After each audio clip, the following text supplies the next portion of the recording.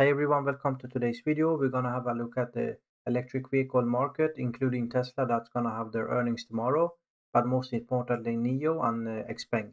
We can see that the lithium carbonate price has been still going down over the past 5 years. Obviously the peak was, a year and a half ago, and it's ever since kind of been really down. This is gonna affect the gross margin of all these companies because the battery is such a huge part of the car. Actually, I think you could think about it as 3% of the battery or so is kind of lithium, if I recall. I don't remember the exact numbers, but it's not a huge kind of percentage wise of the weight percentage. You even 3% might be a bit too much, but it's not a whole lot. But it costs quite a bit, and it's one of the stoppers, I would say. So it's really great to see that these numbers keeps going down. We can also see the last 30-week delivery numbers. Again, the blue is Tesla. We've got LiAuto in the green, we got Xpeng in the yellow, and then we got Nio in the white. And the trend for the year has been that, especially for Nio and Xpeng, they had a kind of slow start of the year.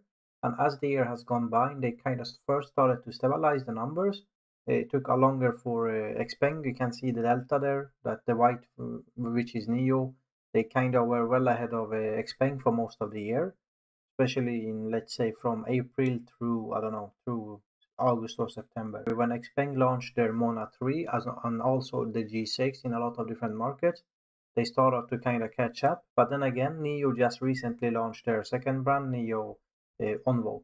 And you can see that we just got the numbers for the last couple of weeks.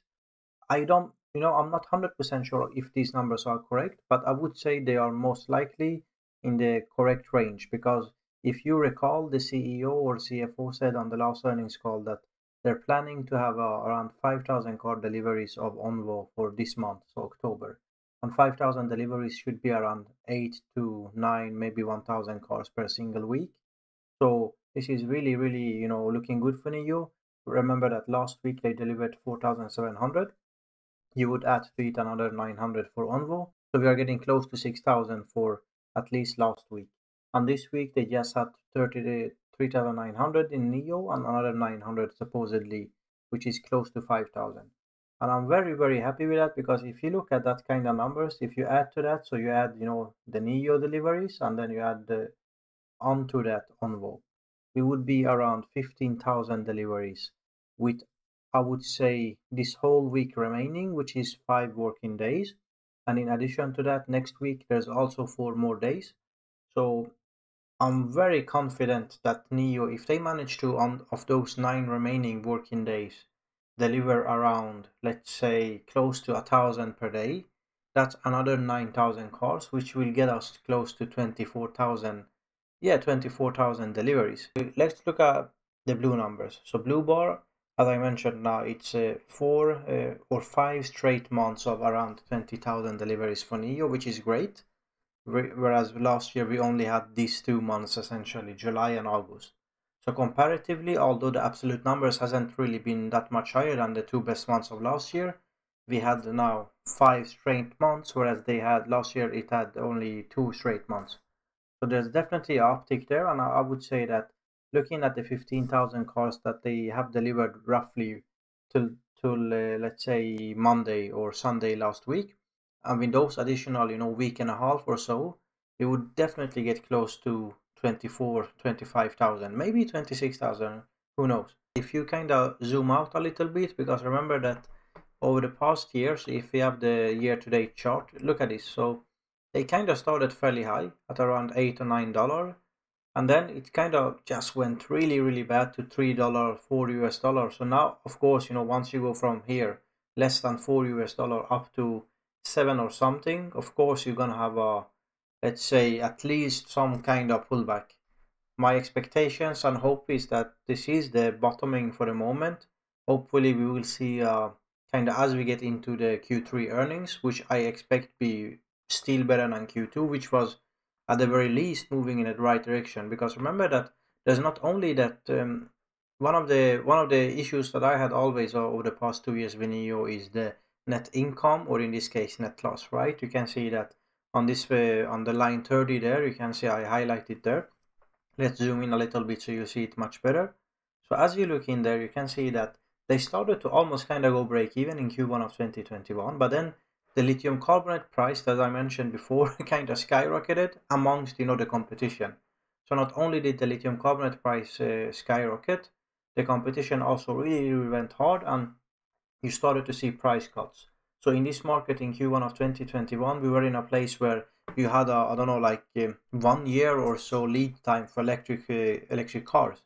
Whereas as all of a sudden, the market turned and there was more competition, lithium carbonate price peaked, there was huge supply issues, there was semiconductor shortages and so on and so forth. And you can see that just before they turned, positive in terms of net income, it started to go bad again. And it was really, really bad in, let's say, 4 or 6 quarters ago. They were losing around 800 million or so each quarter. But then over the last 2 quarters, we can see that they're starting to go back in the right direction, and they lost less than 700 million. I would like to see a much, much better improvement there, to be honest. Remember that the quarter over quarter change was around 3%. Now, it states minus 3%, but remember that we are comparing to a negative number. So it means that the net income, or in this case net loss, improve around 3% compared to Q1. But look at this number. So the total revenue increased by 75%, but they managed only to cut the net income by 3%. So that's one of the red flags with Nio, in my opinion. But they seem at the same time to have enough money to kind of get by and survive. If you look at on the cash on hand, you can see on this line, on line 38. So I kind of essentially try to see what cash position do they have and how much money are they losing each quarter, and I get these kind of rough numbers there. So it might not be fully right, but it's roughly in the same ballpark, correct? So I don't foresee they should end up the year by, let's say, even the middle of next year, Nio should have around 3.5 billion US dollar on cash, and this is including quite a bit of loss still. I'm not expecting them to all of a sudden go from 670 million loss or so to let's say minus 200. No, I'm expecting to go from 674, 525, maybe a bit of increase in Q1 of next year compared to Q4 to 560 almost. So yeah, it's gonna most likely decrease for sure, the net loss, but I would like it to decrease a little bit faster. That all being said, remember that there's another part to Neo compared to, for example, let's say the Xpeng, right? Xpeng, they had a really, really strong growth over the past month, and also we mentioned that the Xpeng's Mona 3, when it launched, there was high demand for them, and they are enjoying nice margins. The issue with Neo is that they are kind of getting whatever money they make, and they actually have higher vehicle margin compared to Xpeng. For example, they simply manage to make more money than Xpeng makes on every single car sold, I believe, if I'm thought about it correctly. But the issue for Neo is that they have this kind of additional cost of the battery swap infrastructure. And on this column here, you can see there's the all-time swaps, roughly. On the rough, we can see that since September, we are 2/3 into this new month, October, and they already added another 2 million or so new swaps. So that is really great, but we can also see that they again started to ramp up the swap stations, something I don't fully agree with. Remember, because the fewer swap stations, the more of the cars or let's say the fleet has to share fewer stations. Maybe a little bit longer wait time, but the utilization goes up. And why do we need higher utilization of each swap station? Well, because they need to reach a certain limit of around 60 swaps or so per station per day in order to go break even. And right now we are over 30, just above 30. According to the latest statistics, I think we are around 32 or 31.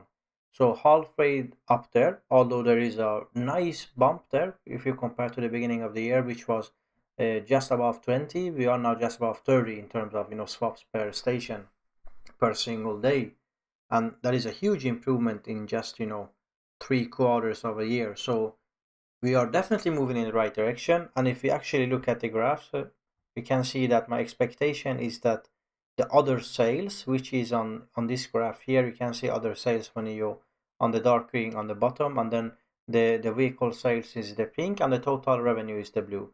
Obviously, those two are much more related to the delivery numbers. So, for example, on those quarters where they have a lower delivery, the vehicle sales will obviously take a much harder hit. Whereas other sales is not really fully dependent on every single quarter delivery. It's much rather dependent on the total fleet size, I would say. And that is, increasing slowly but steadily. And most importantly, also, I think that this is one of the most important graphs for Nio. And this shows you the other sales, and they are currently losing money on other sales because of, the battery swap stations, as I mentioned in the previous utilization, for example.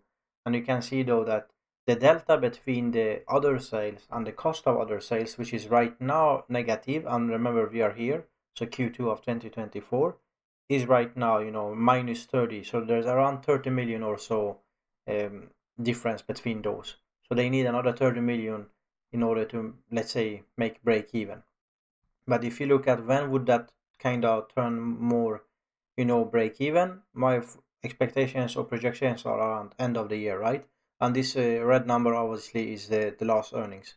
So I do say we are moving in the right direction, but a bit slowly compared to Xpeng, which is why I think the market kind of shows it. If you look at the both companies, you can see that Xpeng is at 10 or so billion market cap, and Nio is just under 11. And Xpeng is kind of over the 52-week range. They are much higher up compared to their 52-week, let's say, span compared to Nio. But still, I'm very positive about Nio right now. I think there's some really good things happening, and most importantly, if we go back to the delivery numbers, the best thing for Nio right now is that this second line here, so the Onvo line, is kind of starting to ramp up. I remember that the CFO said, I believe in December, they're expecting double of the numbers of delivery for Onvo than they expected in October. So I would say we are definitely having a nice possibility to have a December of over 30,000 cars for Neo. And that is something that really, really is positive, because we are going into next year, 2025, with expectations of a steady, 25,000 deliveries every single month, and hopefully by end of the year closer to average of 35,000, maybe 40,000 deliveries every month. So I think it's moving in the right direction.